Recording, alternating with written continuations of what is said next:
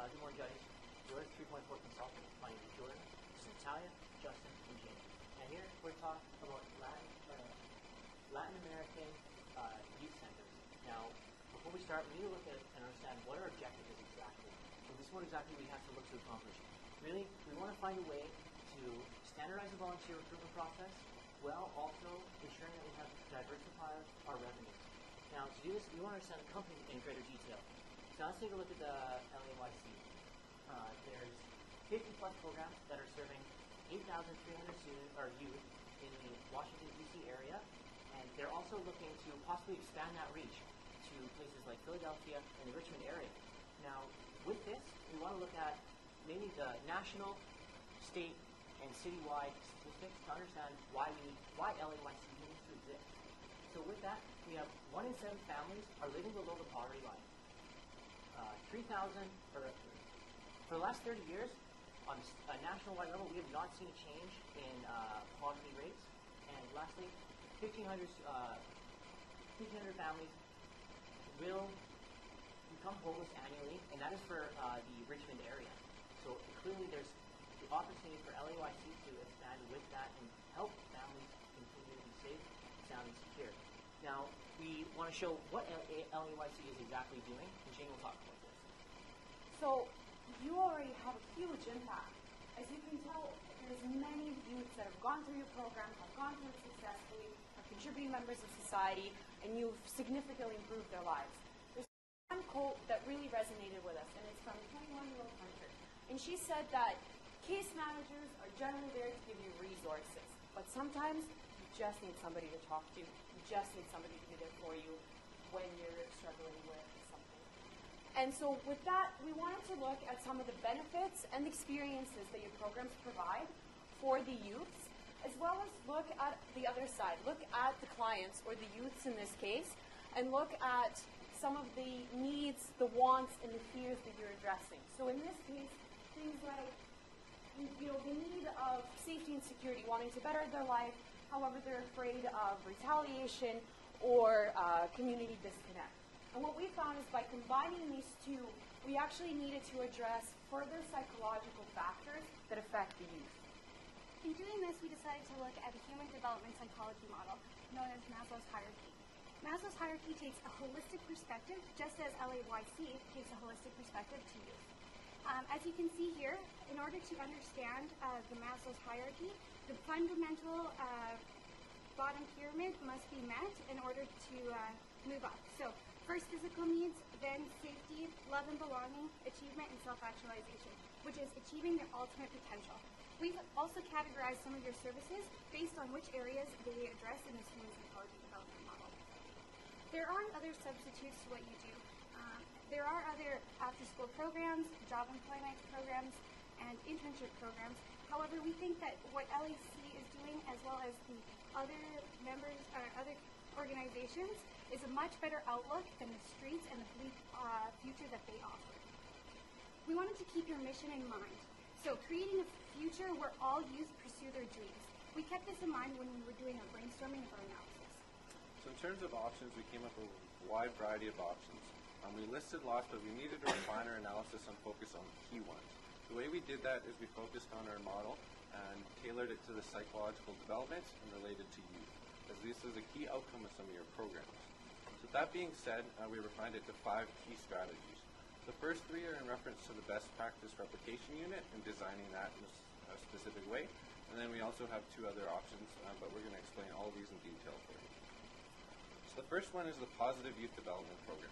This is a customizable program. It's a set curriculum, but you can tailor it to specific organizations. And it's a teaching role. So using your expertise, you can explain to people the processes, how you're dealing with troubled youth, and those sorts of things, and utilizing your competitive advantage in that sense.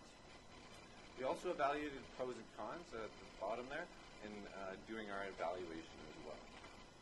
So we also have Impacto as Revival. So this is a consulting idea that never really took off the ground. We want to develop a working model of the consulting piece. So we'd work with organizations to identify their salsa and their competitive advantage, as well as solve common issues for nonprofits and other agencies. Promotor Pathway is a more specific program tailored at high-risk youth. So we want to expand our reach to different programs and develop a customizable one that we can adapt, again, utilizing our skills and expertise in helping more youth beyond just within our own organization. So now, what we need to look at is some of the ones that are outside the best practice replication unit. So with the first one, we're going to need volunteers. We need to see volunteers grow. And we need to find a way to make it sustainable. So that's when we devise a way that we can create a volunteer database. When we look into some software, we can easily do this with Excel and Google Forms. We want to keep the cost as minimal as possible because understand this is a non-profit. We can't be affording these high-tech oracles-like software. So with that, we hope that will help us be able to continue to build and maintain relationships with volunteers so we can be able to address some future issues of like volunteer turnover. Now, the last one we have is the Art Auction Gala. So really what we want to do here is we really want to connect your donor to the people where their money's going. So we want to take high talented youth who are in painting, music, design aspects. We want to auction off some of their work. We hope this will raise some funds for the LAYC and once again connect donors to the clients of the LAYC service. Now, just to recap, we looked at all of these and said, well, LAYC can realistically do all of them, but we wanted to make sure that it was realistic. So how we did that is we needed to stagger it out a bit. So that will be discussed in our implementation. As you can see here, we've chosen all 5 strategies, and they are implemented over a 3-year period. Firstly, we will be moving into the positive youth development. So we do want to make this model to be replicatable so that we can license it and work with other companies or in organizations to continue to expand this. It will need to have a launch and pilot program as it is brand new, and it will also need to have a feedback loop. After that, we can continuously find other organizations that we can strategically align with. Moving forward, we'll be moving to the promoter pathway. Again, we're wanting to formalize contracts within this situation, as well as making the program, again, replicatable. Then we'll want to take the prep time, teach time, and again, a feedback loop afterwards. Then we'll also be working into our volunteer recruitment. We want to try and entice university students to be interns with us.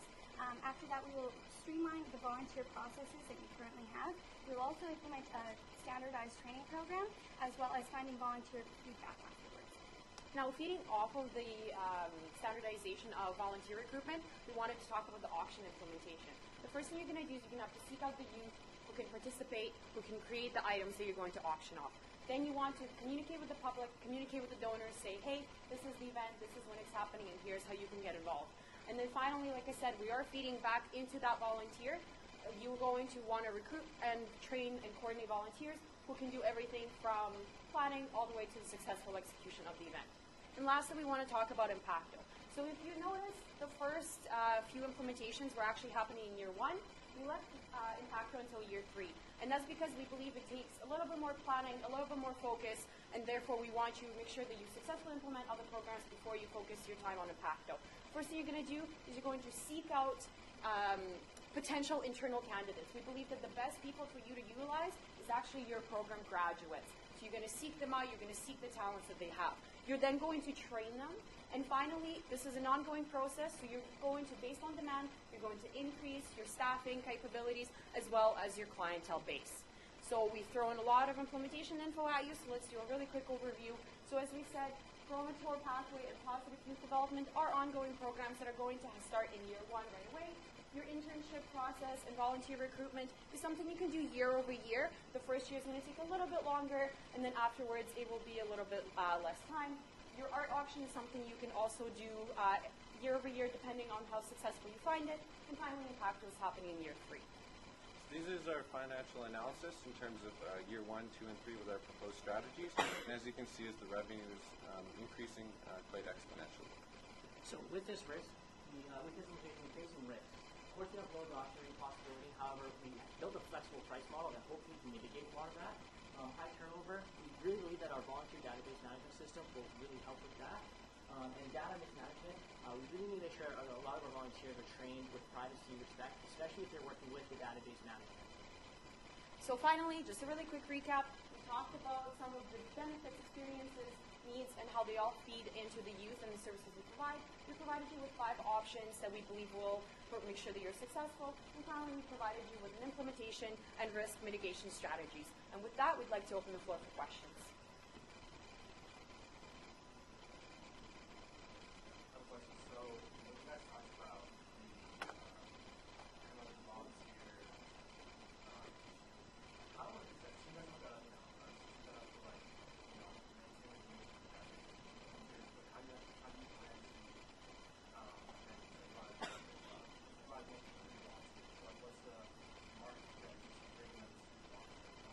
So with that, especially one of the ones where our HR, we wanted to basically have a volunteer who's an anatomy of that. So we need a volunteer coordinator. Currently, LAYC does not have one. And that's something that a lot of nonprofits have, and it's a very huge requirement. So with that, we're hoping to find a university student who's more than capable. We find that they will have a lot of the, especially if they're in the field of business, if their major is HR, that's even better. Now, the big incentivizer behind that is what they will achieve from that and gain from that, the experience alone will basically accelerate them into a career either in the nonprofit industry or into the actual work world of private industry or public sector.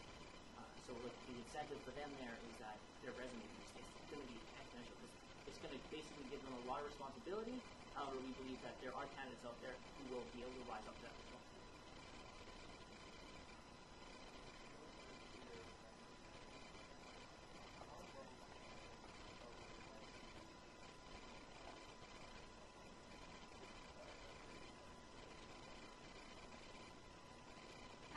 So we do think that they're doing a fantastic job already. As you can see here, we have been able to categorize them. They're not exactly, they're relative.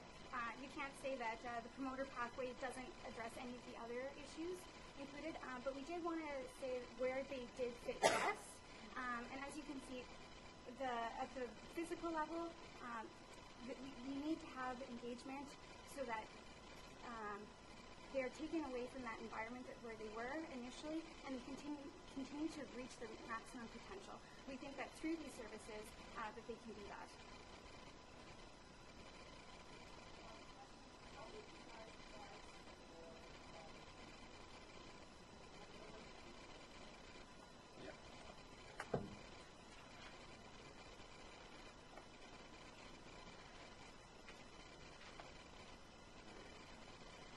In terms of the Positive Youth Development Program, the model that we came up with was kind of 2-tier. So there'd be a facilitator fee, almost in the sense of we kind of consider it as a consultant, the person who's educating in a way. That would be $100 per hour. And then there'd be a price per student attending the program in the class of $150 per hour. And so the set client fee, based on the 42-hour duration of the whole program, would be $6,450.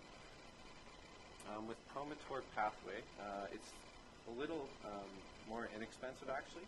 There's a facilitator fee of $75 per hour with that, and we estimated that it would be approximately 40 hours depending on the program that you're doing. So the client fee is $3,000.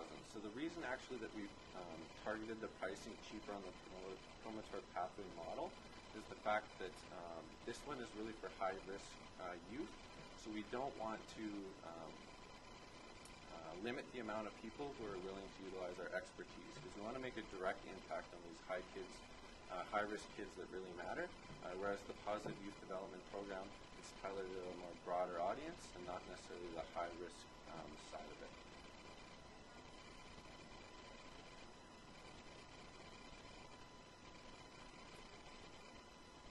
So we based it on consulting fees, a lot of it. So we found that the range for the nonprofit consulting fees were anywhere between $75 per hour and $200 per hour for averages in the DC kind of area. So we tailored our facilitator fees on that model. And then if we look at Impacto here, we went with an hourly consulting fee as well as $100. And we want to price her on the lower scale because we're getting into this, we're starting out. We got to develop our expertise before we can really charge higher values.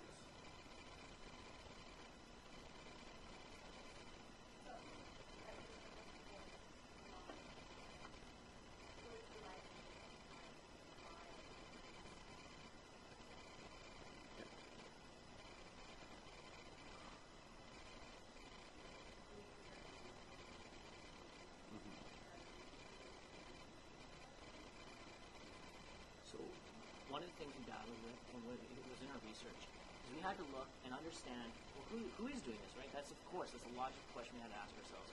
And what we were finding is that how LAYC is promoting it and doing and pushing their product or their service, and the ones we just highlighted, the consulting and the PYD, it's unique.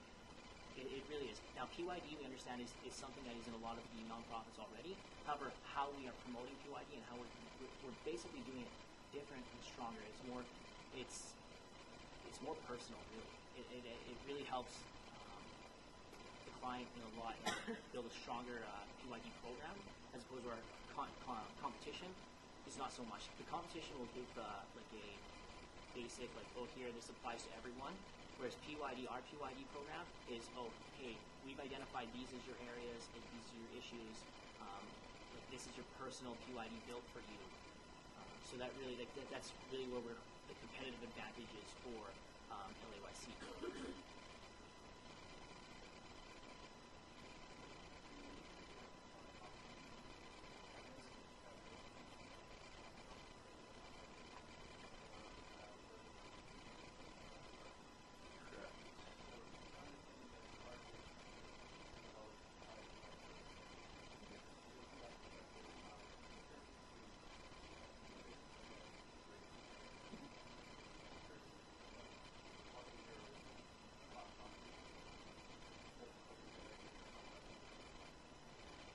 So the thinking behind this, and there's actually a fair amount of nonprofits that already do similar programs, and our idea is that we want to connect these youth. The youth will be there with their art, talking about themselves, talking about their lives, and the struggles that they've gone through and sort of where they've gotten to.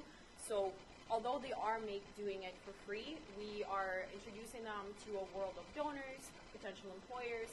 So we believe that there is still going to be a return on investment there. It's just not going to be actual monetary return, but rather we're hoping that we'll be able to allow them to secure future employment or future opportunities through that. We're also going to be pitching this to the youth as, hey, we want to keep these programs running. If there's a certain program that you're really passionate about, we can allocate these funds, the profits off of your specific artwork to the program that you're in, to the program that you're passionate about, and hopefully sort of teach them that philanthropy as well by giving back.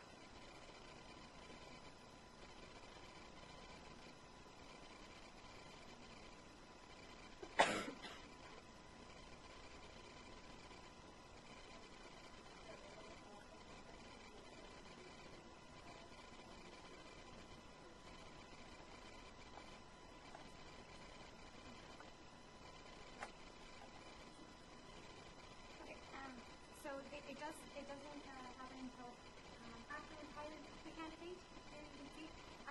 Currently, what we wanted to do is we don't know what your processes are, and we wanted to see what they were, streamline them into a more efficient way if it's not efficient already, and then afterwards, we also wanted to make a training module. That's something that we identified that we wanted, as well as a standardization for all of the volunteers moving forward.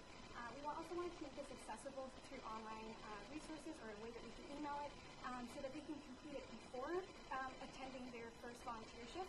And this would be from anything from a one-off event to somebody who is volunteering for a longer term, such as a homework program or something like that. And then lastly, we did also want to find out some information from our volunteers as to how we can clean up our processes, how we can make it more efficient, and continue to progress and improve.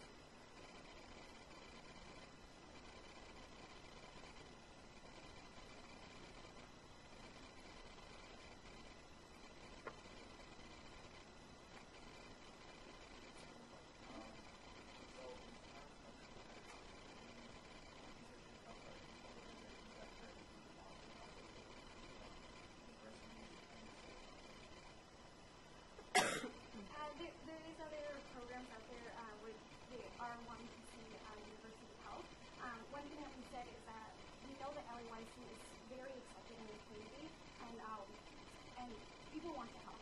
Another thing that we wanted to do is perhaps one of our students that's already been in our programs and is now going to university, perhaps want to give back. We want to keep those internal processes and our people internally because we think that they have a lot of value as they've taken the program already, and we'd like to continue to do that. And it also helps with board feeding because we know that one of the requirements for your board is to have already taken one of our programs.